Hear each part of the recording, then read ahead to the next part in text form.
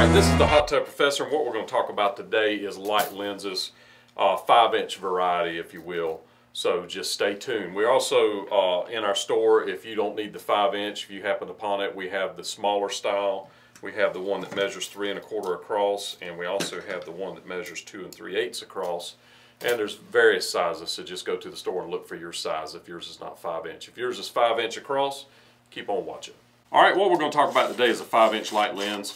And this lens kit that we have comes with basically with 4 parts. It comes with the lens itself, which if you measure across it, it measures exactly 5 inches. And you're going to see this in some different brands. And there's also some brands that look very, very similar to this, that the hole is a lot smaller than this. So if you look at this, if I measure across this, the hole is going to be about 3 3/4 inches. And the depth of this lens is going to be 1 inch and almost 1 3/4 inches right at it. So basically what happens is these chemicals will kill them and crack them, and they'll get cracked right around in here, and you'll even see them where this part is missing and this part's still in there.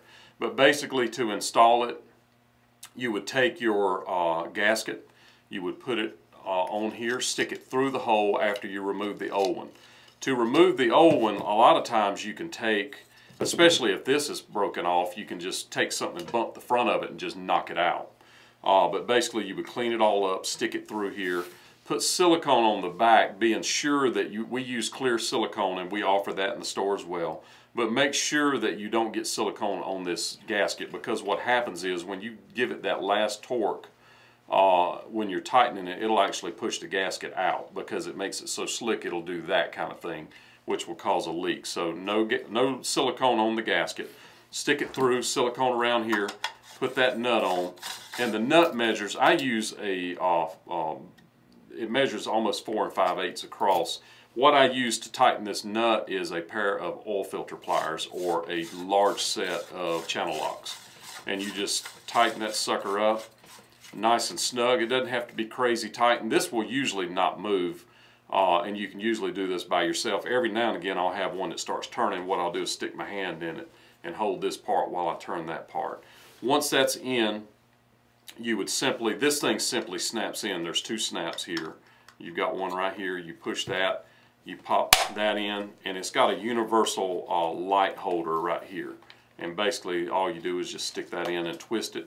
It goes just that simple. You can also use these with an LED light instead of a regular bulb. You can see this has got a regular 12-volt bulb that we offer in the store, as well as this harness.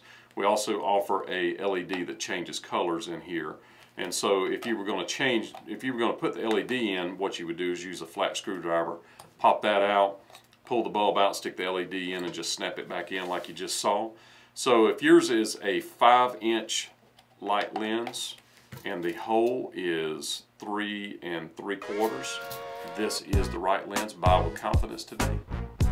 So to reiterate, if your lens is about 5 inches across and the hole is about 3 3/4 inch, this is the right lens. Buy with confidence today. We also offer, this one's clear, we offer this in chrome as well.